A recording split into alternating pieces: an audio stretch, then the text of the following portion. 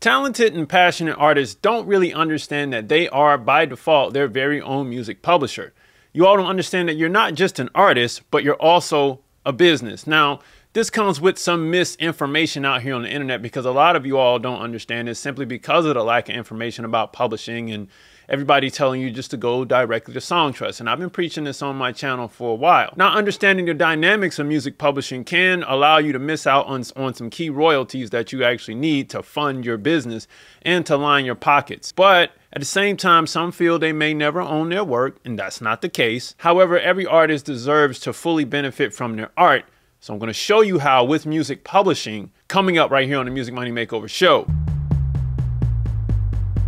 Hey everybody, welcome back to the Music Money Makeover show. Though today's video is pretty much a bit of review for most of my followers. If you are new, this is the reason why I'm making this video.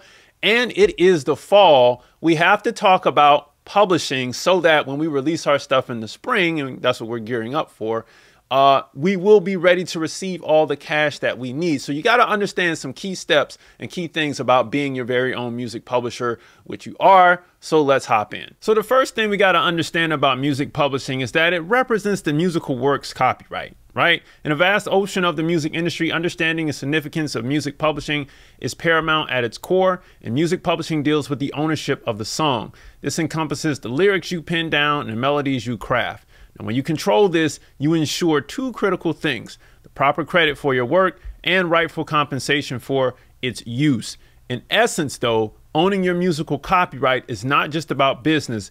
It's an affirmation of your artistic authenticity and originality. That was a nice touch right there.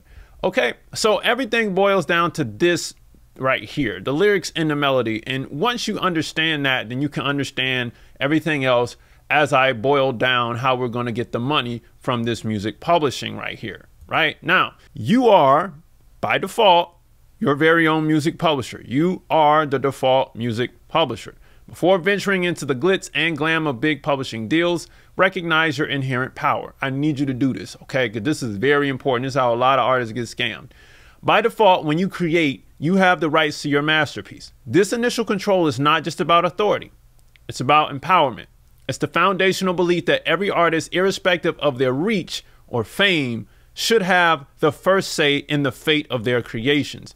And this is true.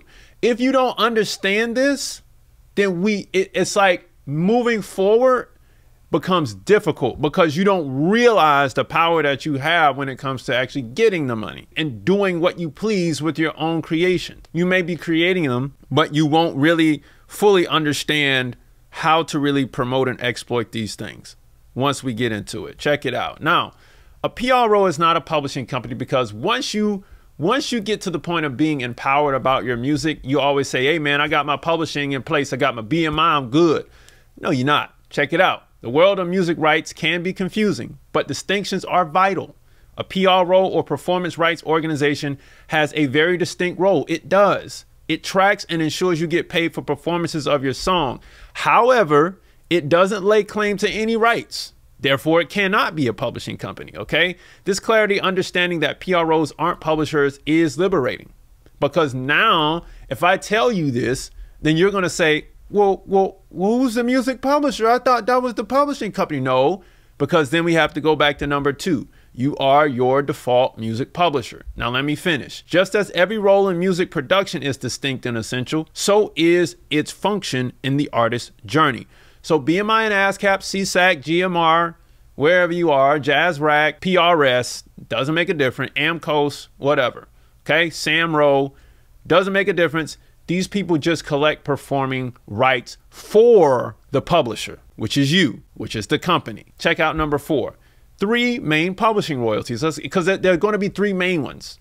Your music travels. It plays on radio, streams online, and resonates in movies. And for every avenue it takes, there's a royalty associated with it. Now, these are the mechanical, synchronization, and public performance royalties. It's not just about multiple income streams. It's about understanding and ensuring that every penny you deserve finds its way to you. Your art has value, which translates to various forms of compensation. So if we take a look at these 3 right here, mechanical, synchronization, and public performance, most of the stuff will come from a few organizations that I'm going to talk about in the next slide. The synchronization royalty is comprised of 3 royalties. 1, an upfront fee, 2, a performance royalty that will end up down here, and then 3, sometimes it's called a videogram royalty, but you can pretty much chalk it up as a mechanical royalty when it comes to reproduction of the actual song in, let's say you make it to Blu-ray, you make it to that point, but all of it will be comprised in one contract with one, payment outright. But those 3 royalties are built in. Now the performance royalties rather will come to your BMI and ASCAP account when this stuff lands on TV, or if it's strictly from TV, it will be performing on TV. It's a performance coming through the TV speakers. Therefore, it's performed for the audience. And all that is comprised in the synchronization royalties. So really, even though I said there's 3, there's technically only 2, mechanical and public performance royalties. And everything in between just trickles down between that. So let's get to the nitty gritty here. 5, you don't need a music publisher to collect for you. And I've been saying this on this channel, if you've been following me for a minute. One of the myths in this industry is the indispensability of the middleman. You as an artist can chart your own course, you know this. With determination and the proper knowledge, you can independently collect the royalties your work earns. This is true. This isn't just about monetary gains, it's about breaking free from dependencies on people like Song Trust. Oh, I can't go get my own publishing. I need a CD Baby Pro. I need, all these other people to go get my money for me. That's not the truth. True independence in artistry transcends the stage. It really does. It extends into the business and the transactions of the business. As long as we understand that, hang tight because we got one more to go. As long as we understand this now, let's go back through it again. Number 1, music publishing represents the musical works copyright. Number 2, you are your default music publisher. Number 3, a PRO is not a publishing company. Number 4, there are 3 main publishing royalties. And number 5, you don't need a music publisher to collect for you. You are the publisher. But check this out. Number 6, the US companies that help you collect without a middleman. And these are all of them right here. Of course, I'm missing CSAC, but most people can't get into CSAC unless they have some money rolling. ASCAP, BMI, HFA, the MLC, and music reports. You notice that Sound Exchange is not here because that is not music publishing money. That's strictly on the master side. The music industry is vast, but not all of it is a labyrinth. There are allies like BMI and ASCAP, the MLC, music reports, and the Harry Fox agency designed to help you manage and collect your royalties. And these aren't just companies. They're bridges to your independence. Okay? By partnering with them, you can ensure that while you maximize your reach, you still remain firmly in control. All right? So this is really the only middleman that you want to deal with. Here's a bonus.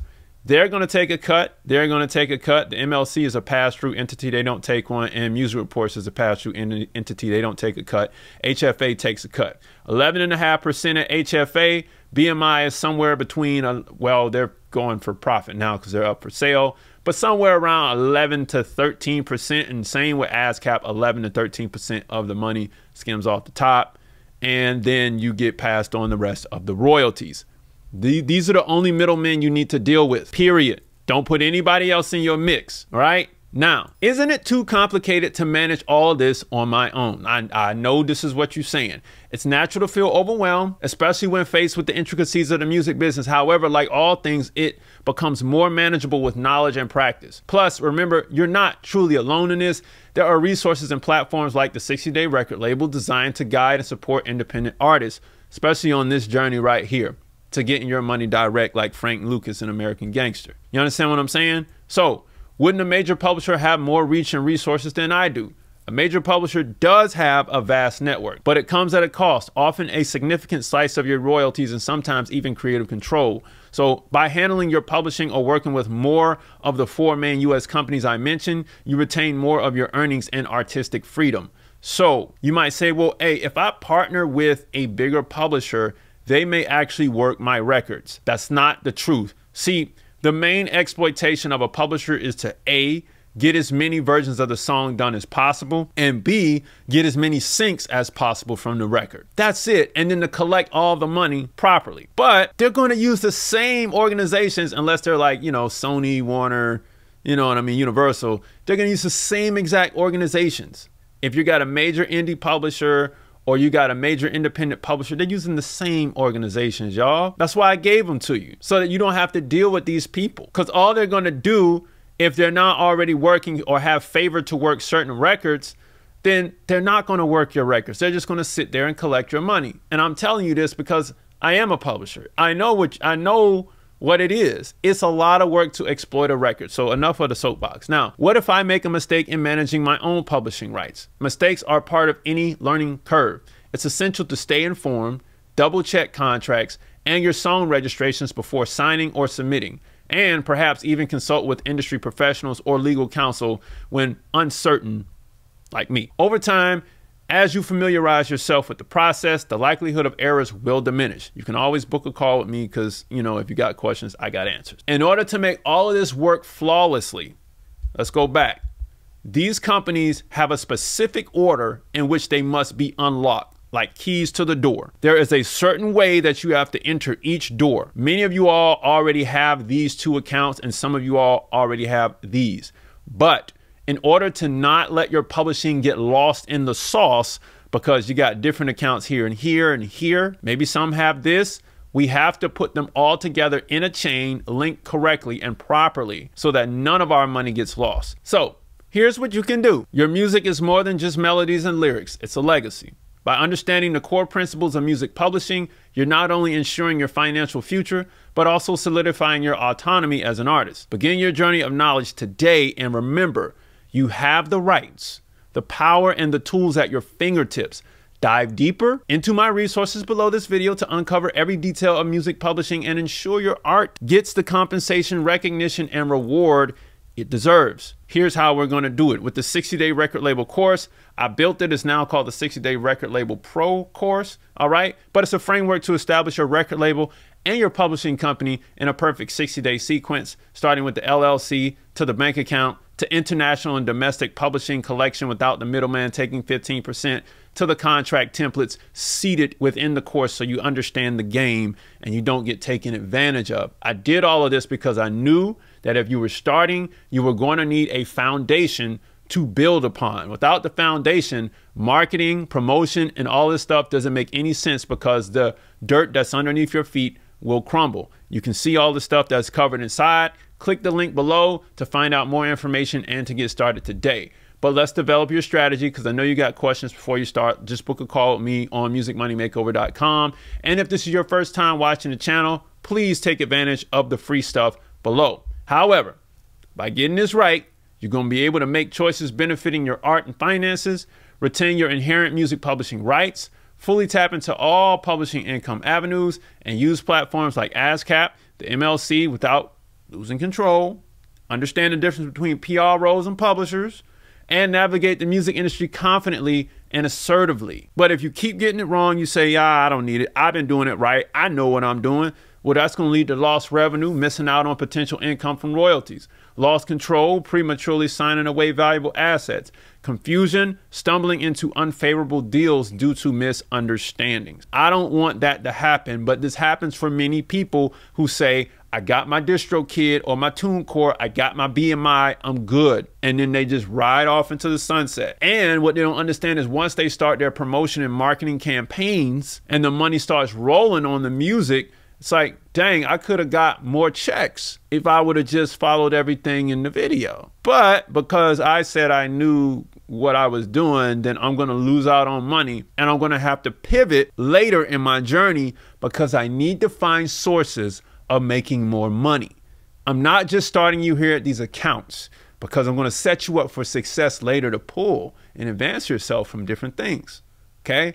So this is where I want you to be right over here. So now that you understand where these key accounts are and how the money will flow from them, now you understand that yes, you truly are a business and you can build the empire that you've always dreamed of for yourself. And really, quite frankly, you don't really have a choice considering that now, even though we've been in the wild, wild west, it really is the wild, wild west of this music apocalypse that's going on right now. So music money makers, if you make music, you should always make money. Log on to musicmoneymakeover.com, download the free stuff below, hop into the 60-day record label course to boost that publishing income, book a call on musicmoneymakeover.com, and I'll see you next time.